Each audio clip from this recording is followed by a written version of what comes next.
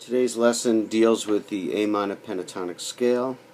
What I use is the one finger per fret principle, which in this case we're going to start on A on the 5th fret. Each finger is over a fret.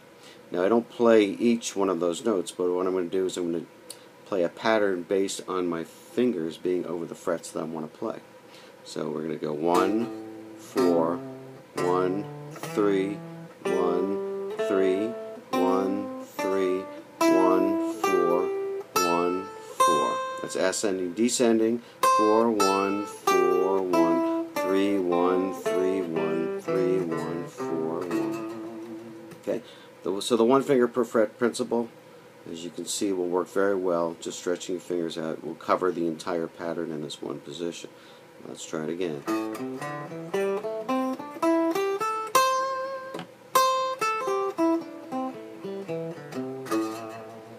Okay, can't see my picking hand, but we'll get to that some other time. So obviously playing a pattern like that can be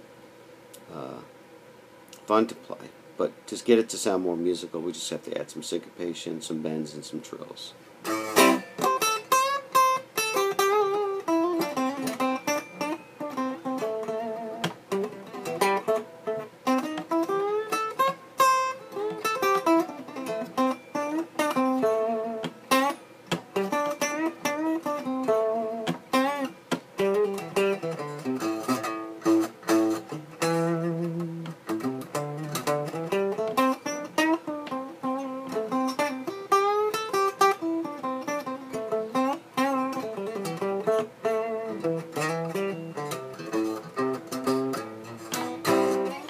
So, have fun with the scale, play it a million different ways, listen to a lot of blues players or rock players, and it'll give you a good indication of how you can take that one pattern and use it in a variety of different ways. You can use it in jazz, you can use it in blues, and you can use it in rock.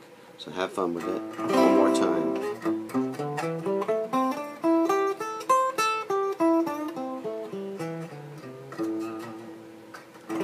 And remember, that's just one position. You can play it all over the neck and have a variety of different tones and octaves that you can express your blues and rock and jazz roots playing. Anyway, have a great day.